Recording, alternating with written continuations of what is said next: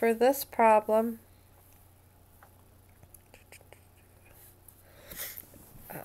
the table below shows the number of states registered with automatic weapons and the murder rate. X is thousands of automatic weapons, and Y is murders per 100,000 residents. And they give you an equation for the trend line. Use this equation to answer the questions. How many murders per 100,000 residents can be expected in a state with 6.9 thousand automatic weapons? X is thousands of weapons, so 6.9 goes in for X. So if we look over here,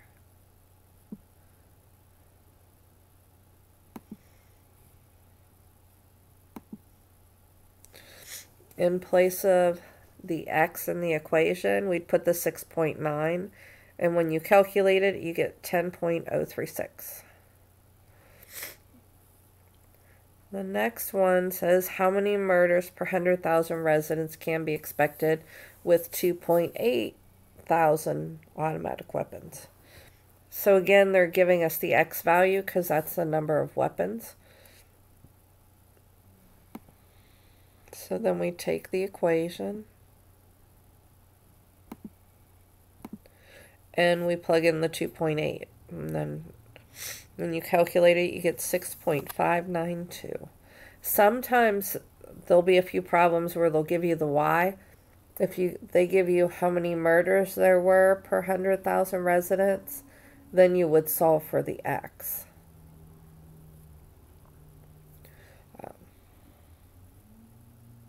So if they, I guess we could do an example. If they told us there was 7 murders per 100,000 residents, then we'd put the 7 in for the Y. Make these bigger. So 7 would equal 0.8 for X plus 4.24. Then to solve it, we would have to get the 4.24 to the other side because you want to get the X term by itself.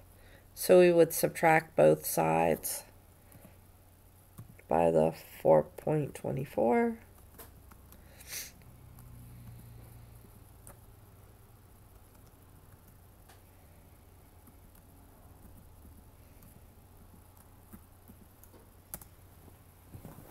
When we subtract those,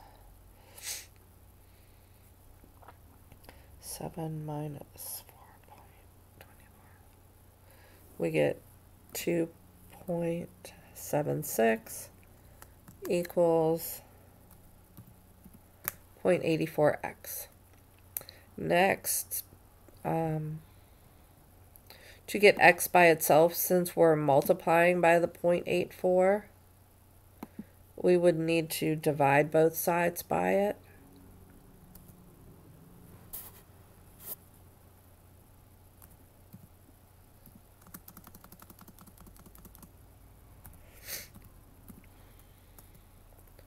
So if we take 2.76 and divide by 0.84, we get 3.29.